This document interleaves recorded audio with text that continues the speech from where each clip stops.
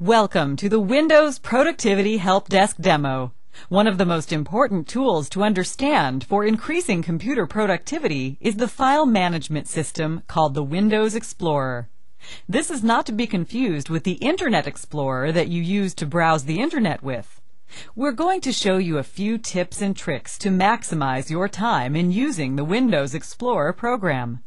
You open the Windows Explorer program by hovering your mouse over the Start button and right-clicking. A fly-out menu will appear and you will then left-click the Explore text. This will launch the Windows Explorer window, and you will notice that the window is divided into two panes, a left and right pane.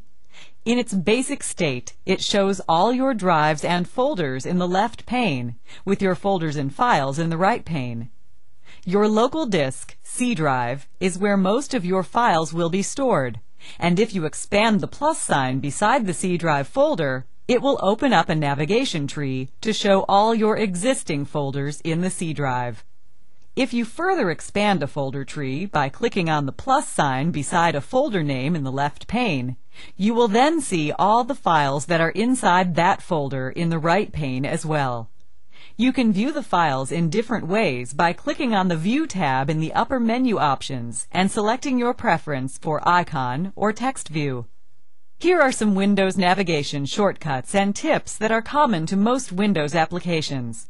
You can position the full window by left-clicking and dragging the window to the position of your choice on the desktop. You resize the window by going to any of the four corners, and when a diagonal arrow appears, you can left-click and drag the window to size. You can maximize the window to full screen by left-clicking the middle square in the upper right-hand side, and clicking again will restore the window to its previous size. You can minimize the window by left-clicking the underscore square, and it drops down to the toolbar. The program is still open, and it can be restored by clicking on the toolbar icon. You can close the program by left-clicking on the X in the upper right-hand corner.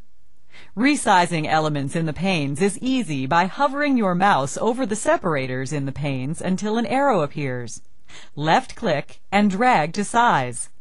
By using any or all of these navigation and resize features, you can manage several windows on the desktop at the same time, which is called multitasking. Creating a new folder to manage your files is simple. Let's start by creating a download folder that we will later use in another helpdesk module. First, select a folder in the left pane in which you would like to create a subfolder and left-click. If there are other folders that already exist inside that folder, it will show them in both the left and right panes of the window. To create a new folder, right-click inside the right pane and a flyout menu will appear. Select the New Text option and another flyout menu will appear. Select the Folder option and an edit field will appear. Type in the name of your new folder in the edit field and then click outside the edit field when you are finished. The new folder will appear in both the left and right panes. If you open that folder by left-clicking the folder name in the left pane, you will see that it is currently empty, with no files inside. Let's add some files now and learn a few file copying and pasting shortcuts that will save you a huge amount of time by using the right-click feature on your mouse.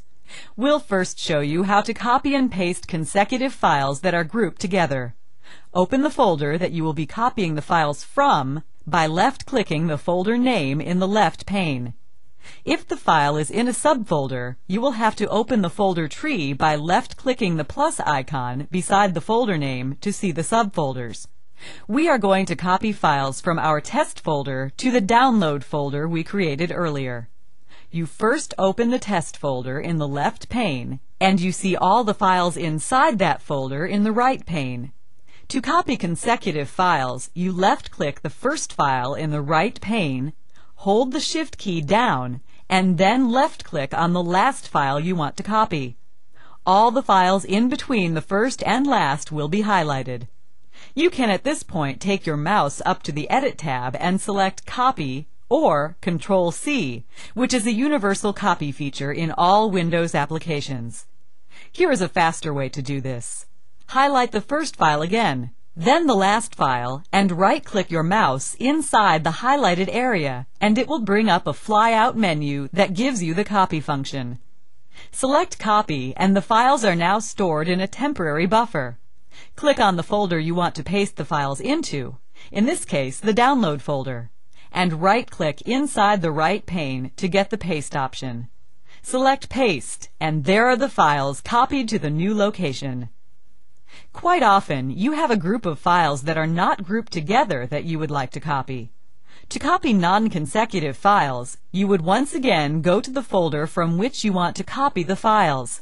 Let's use Test Folder 2 in this case, and open the folder to see the files inside. You left-click the first file you want to copy, and then instead of pressing the Shift button, you hold the Control button down, and then left-click the non-consecutive files you want to copy. Right-click inside the highlighted area to copy these files into the buffer. You then go to the folder you want to paste these files into and right-click inside the right pane, and there they are.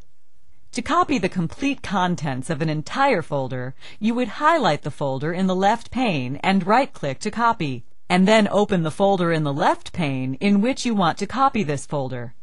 Right-click and select Paste. This concludes this demo module for the Windows Productivity Helpdesk. For further information, please contact us by visiting www.yestv.net. Thank you.